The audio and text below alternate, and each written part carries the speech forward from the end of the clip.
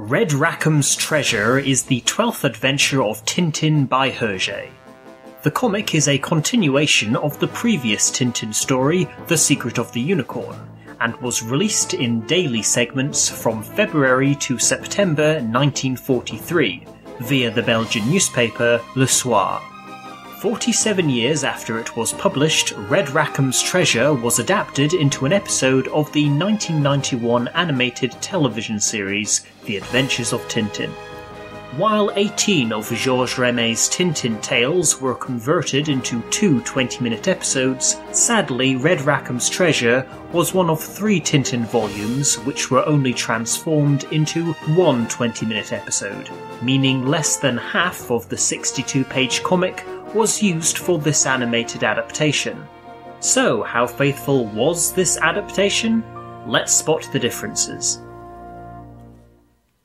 Due to a news report that Tintin, Captain Haddock and Snowy will soon be sailing off to fish for the treasure of pirate Red Rackham from Sir Francis Haddock's sunken ship the Unicorn, a dozen men turn up to Tintin's flat claiming to be descendants of Red Rackham, and are thus entitled to a share of the pirate's fortune.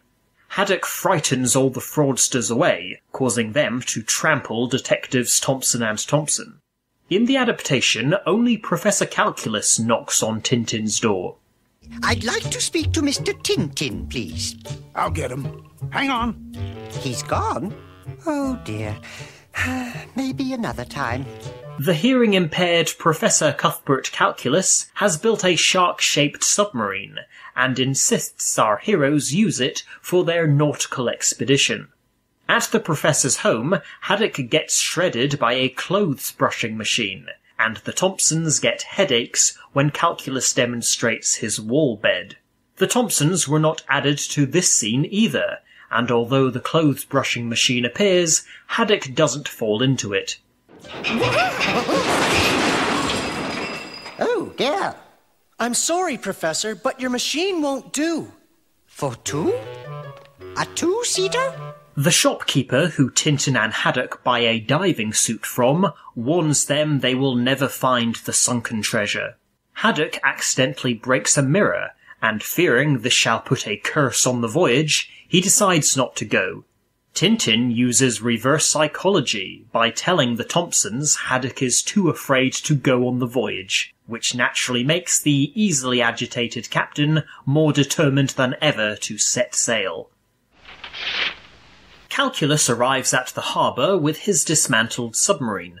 Knowing his words will be futile, Haddock crosses out the shark logo on the box, but the Professor still looks as if he doesn't get the hint.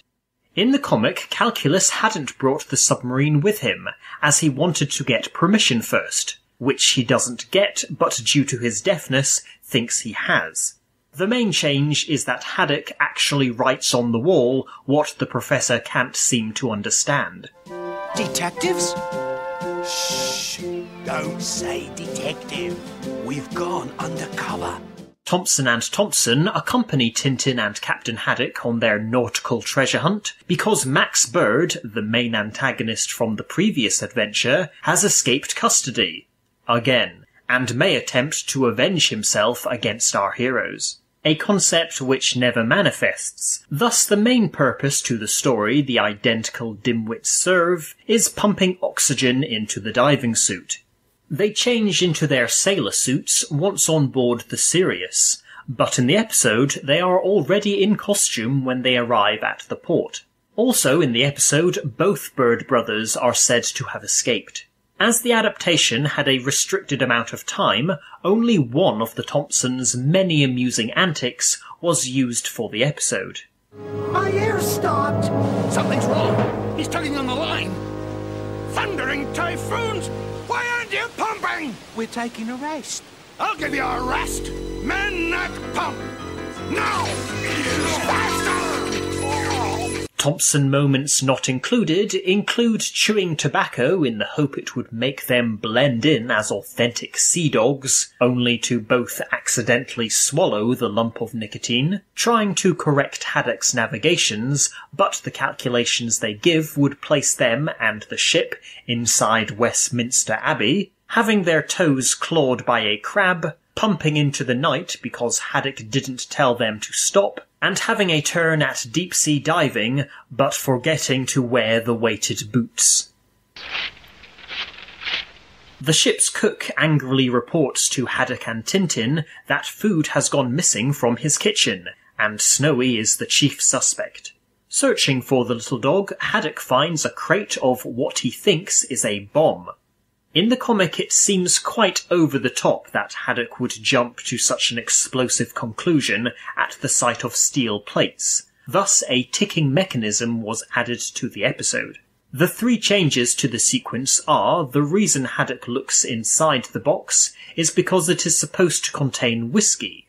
Our heroes don't know what the steel plates are for, as there is no picture of a shark on the case. And as this scene takes place at night, they go back to bed and discover they have a stowaway the next day.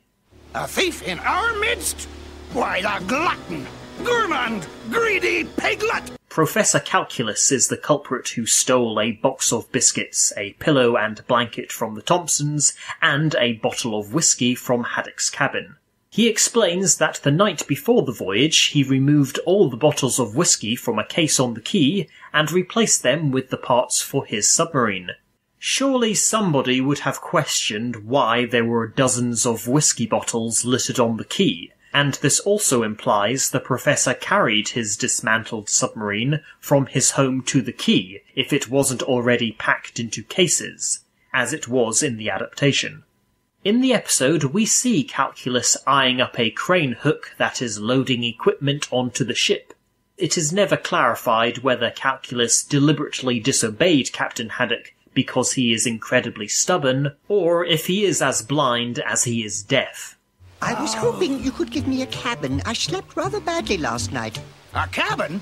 I ought to throw you overboard. You hear me? With a view of the sea. Delightful.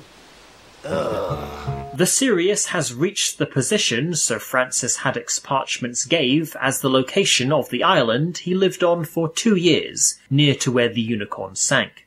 When land isn't sighted, it occurs to Tintin that Haddock used the Greenwich meridian for his calculations of the latitude and longitude, when Sir Francis would have used the Paris meridian. Thus the ship has sailed too far west. Changing their course to the east, our heroes find the island a few hours later. Before sighting the island in the episode, Professor Calculus tells Haddock that, according to his pendulum, they need to be further west. In the comic, Calculus doesn't produce his iconic pendulum that he uses for divination until a few scenes later. Are you sure your calculations are correct, Captain? Of course they're correct, numbhead! Exploring the small island, Tintin, Haddock, the Thompsons and Snowy find a wooden idol of Sir Francis, presumably carved by natives, and a pandemonium of parrots. In the comic, they also come across some monkeys who pinch Tintin's rifle and almost shoot Haddock in the head. Upon tripping over the remains of a jolly boat, Haddock is happily convinced that Red Rackham's treasure is at the bottom of the sea. But in the adaptation, he is disappointed that they found no fortune on the island, and it is Tintin that assures him the treasure must be in the sunken remains of the Unicorn. Well, blistering barnacles! Blistering barnacles! Blistering barnacles! Blistering barnacles! The second largest section of the comic, not added to the adaptation, is a 5-page sequence in which the propeller of the shark submarine gets caught in weeds, trapping Tintin and Snowy under the sea. Haddock and Calculus row out to rescue him by using an anchor to hook the steel fins of the submarine.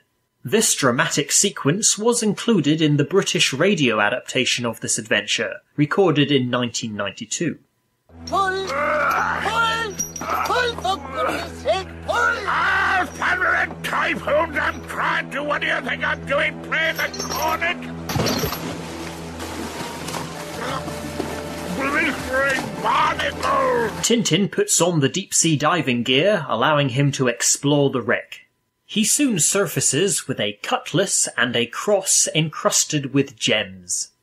In the adaptation, instead of surfacing each time he finds something valuable and portable, Tintin sends each item up to the Sirius via a bucket.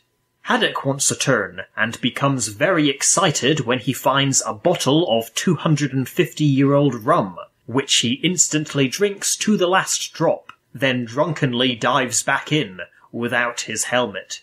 This funny moment does not happen in the adaptation. However, the consumption of rum still occurs, as the shark that attacks Tintin swallows a bottle. Well? They're just old documents. Ah. The largest section of the comic not added to the adaptation is a 6-page sequence. Professor Calculus notices a large cross on the island, prompting Tintin to remember the last line of Sir Francis Haddock's message. For 'tis from the light that light will dawn, and then shines forth the Eagle's Cross. The 5 men and Snowy return to the island and start digging. But the larger the hole grows, the more Tintin begins to doubt Sir Francis would have left the treasure behind upon being rescued. Haddock becomes so enraged with the professor that he stamps on his pendulum and almost impales him with a pickaxe. After a month spent exploring the waters of the Caribbean, our heroes give up the treasure hunt and return to Belgium. A reporter comes to find out all about the expedition, but Haddock gleefully tells him to interview Professor Calculus, which naturally leaves the man completely baffled. Meanwhile, the Thompsons tell the captain that to recuperate from all the pumping they've done, they are going to visit a friend who works on a farm.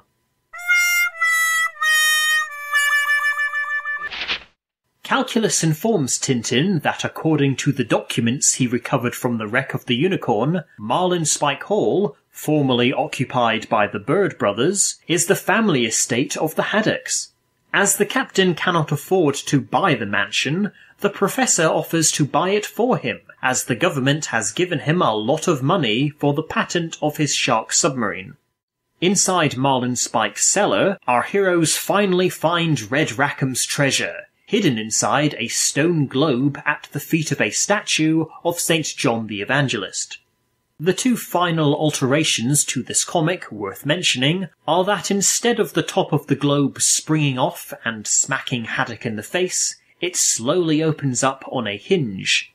Secondly, the identity and relevancy of the statue is not mentioned. Ha ha!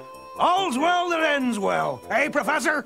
No, thank you. Never between meals. No, no! I said, all's well that ends well! Without any doubt. Which reminds me of that old saying, all's well that ends well.